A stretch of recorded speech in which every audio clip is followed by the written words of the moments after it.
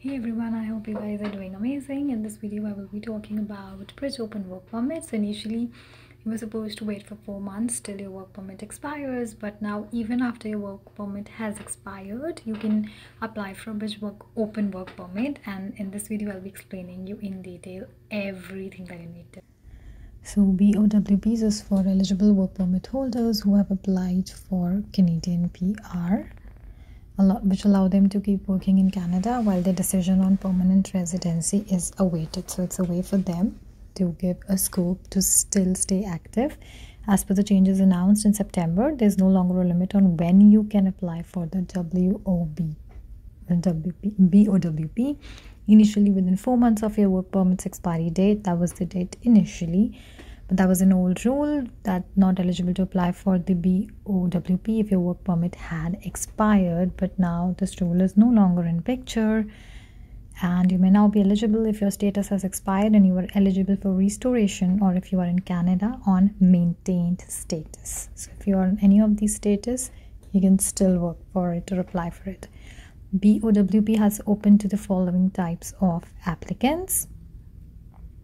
As you can see, PNP, if they have a copy of the nomination letter that indicates their employment is unrestricted and they selected open work permit on their application form. So that's for PNP applicants. That's what they need to prove. And agri-food pilot applicants, if they submit their application online and provide their approval and principal letter in the client information field with their application, that is along with their application, they have to provide this principal letter under the client information field. Next, cubic skilled workers, they become eligible after their file passes a completeness check. So that's their eligibility criteria for the cubic skilled workers. And cubic skilled workers and PNP applicants may be valid for 24 months or until their passport expires, and it is different for different categories of cubic and PNP. The validation is for a period of 24 months, and BOWP is issued to people in other immigration categories will be valid for a period of 12 months. So that's the difference on the basis of categories. Now, who is eligible for a BOWP? Federal Skilled Worker Program, Canadian Experience Class, Federal Skilled Trade Programs, Caring for Children Class or Caring for People with High Medical Needs Class before June 18, 2019. Provincial Nominee Program for applicants who do not have employer restrictions on nominations, Agri-Food Pilot, Cubic Skilled Worker Class.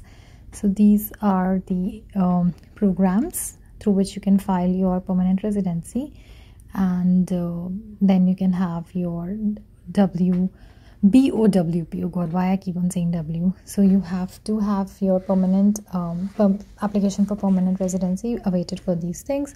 Spouses and common law partners, they need to have additional documentation.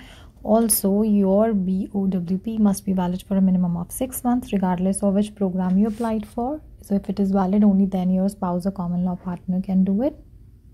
And also, if you will see that you must be in Canada, but your partner may be inside or outside the country. So it's irrespective of the fact, but you have to be within Canada. And because the only purpose is, that's why LMIA is ruled out, because you're already within the country.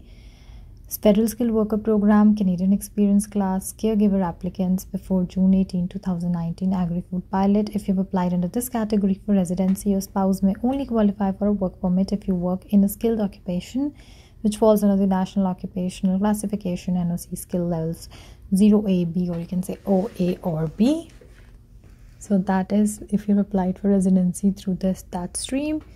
And if you've applied it for cubic skilled worker or PNP class, then the skill level of your occupation does not matter for your spouse's eligibility. So it changes with which level or which category you have basically applied. So that's how BOWP is affected with respect to your spouse's eligibility also. So that's all about it. That's all about it. If you need any further information, please message me or email me and let me know. Take care. Bye.